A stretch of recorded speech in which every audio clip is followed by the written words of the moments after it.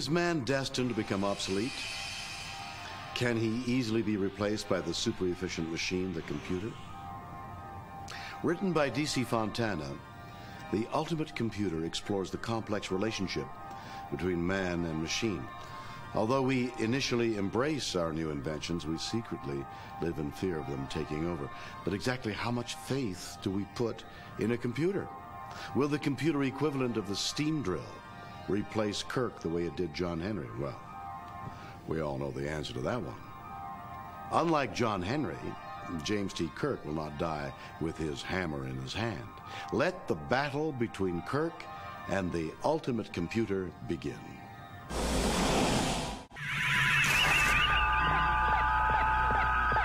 I've been particularly touched by Asian American men who come up to me and tell me that when they were growing up in northern Florida or in New Jersey or in Minnesota, that they were the only Asian boy in their community, in their class, and the image that they usually saw of Asians on television and movies were pretty unattractive ones.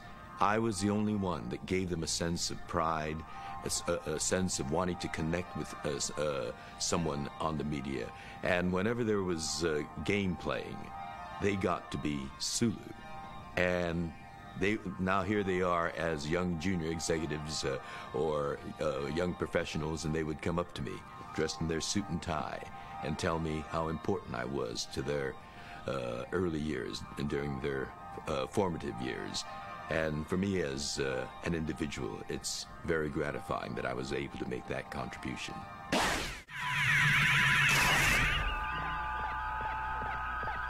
When this thing came along, it was my first crack at a long-running job, at a job that had potential to run longer than 2 weeks. And I had a family and to support, and I had been working at a lot of other work to support that family outside of acting. I'd done some teaching. I also drove some taxis for a while. When I went over to see about this, I signed for 7 out of 13. And I thought, that's 7 weeks' work. 7 solid weeks of work. And I'll go back and maybe move on to the motion picture. I was really trying to establish myself in motion pictures. But that 7 weeks turned out to be the end of the line, so to speak. That was it. I didn't read for something called Uhura because she wasn't cast. It wasn't cast and it wasn't written. So I read for somebody called Spock. So they were looking for somebody who would draw the same kind of audience that the Monkees drew. And I guess I fit the bill. It's a hell of a reason to be cast on in a role that eventually became part of my life for 30 years. And I kept asking them, well, tell me about Spock. What is she like? And they kept looking at each other, and they said, don't you know anything about the show? And I said, no, I've been in Europe for 6 months. And they said, well, Spock is not female. Spock is male. Also, he's not of Earth. He's from another planet. And I said, he's what? Came out, he's got green blood and pointed ears. I said, how do I read for that? Agent called and he said he's got an interview for me. I thought, fantastic. He said it's a science fiction project. I thought, mm-hmm. And then he said it's being produced by a man named Gene Roddenberry. I thought, who is he? Number 3, he said it's a pilot for a potential series. And that's when my ears perked up, because it meant, if it sells, steady employment. They let me suffer for about 2 more hours before they said, come on, I'll take you to lunch. You got the part you had it when you walked in. It was great reading. When do you think the first modern computer was designed? The 1920s? The 30s? How about the 1830s? The credit goes to an English mathematician and inventor, Charles Babbage, who called his mechanical marvel an analytical engine. The first computer-like device to use electricity didn't come along until 1939, followed by UNIVAC in 1946, which was the first truly practical computer. Today, we've got the PC and the Mac, and perhaps someday we'll have a Deep Blue or a HAL. Well, maybe not a HAL. If you've seen 2001: A Space Odyssey, you know how notoriously untrustworthy they can be.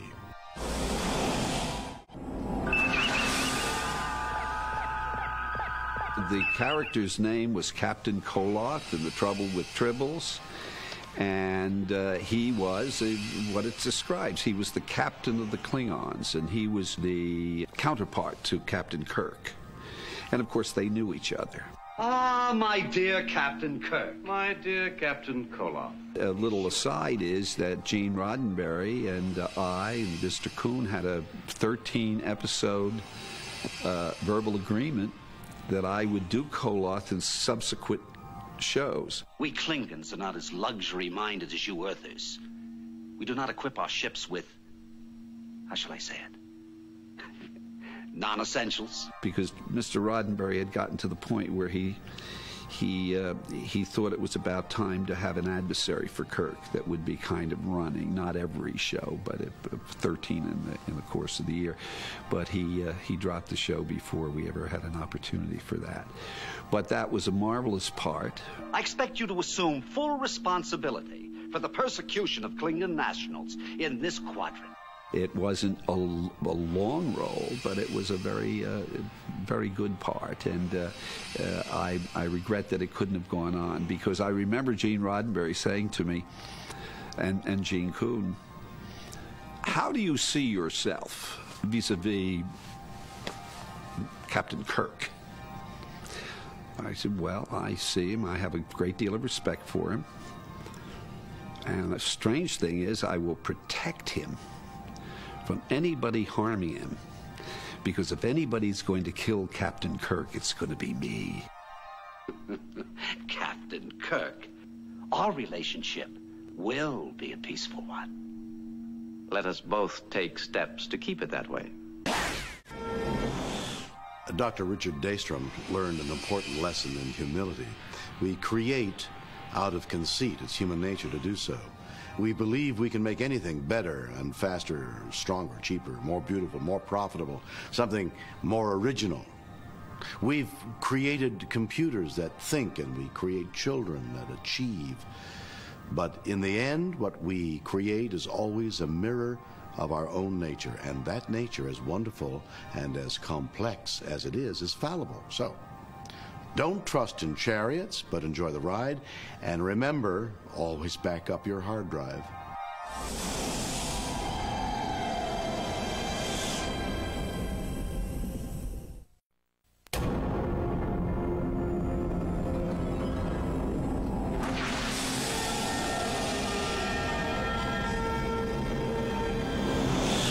Now we come to these interesting questions. Can man be replaced by a computer? And can the computer surpass man in capability?